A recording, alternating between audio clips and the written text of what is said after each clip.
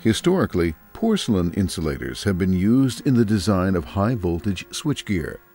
A modern and better alternative is composite insulators. Although high-voltage equipment is tested according to international and regional standards, faults such as overloads, earthquakes, or sabotage can still occur. To show the difference between porcelain and composite insulators regarding safety, ABB has performed a test causing external damage to insulators on pressurized circuit breakers.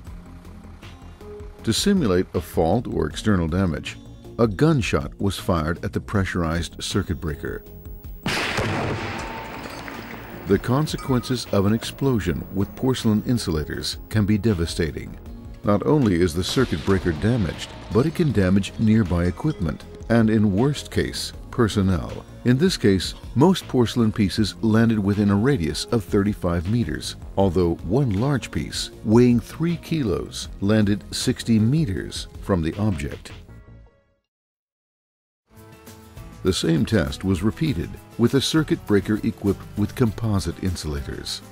By using composite insulators, the risk of damaging other equipment and personnel is minimized.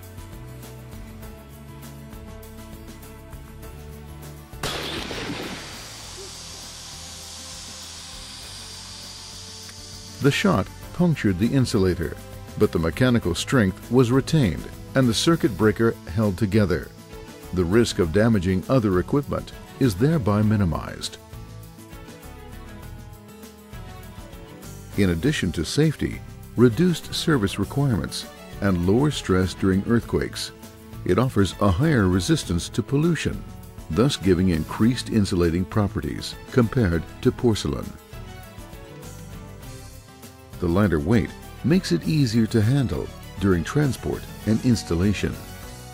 Over the past 20 years, ABB has supplied thousands of high-voltage apparatuses with composite insulators.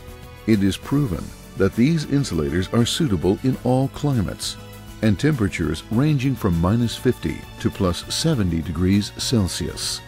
ABB in-house production ensures consistent and reliable quality.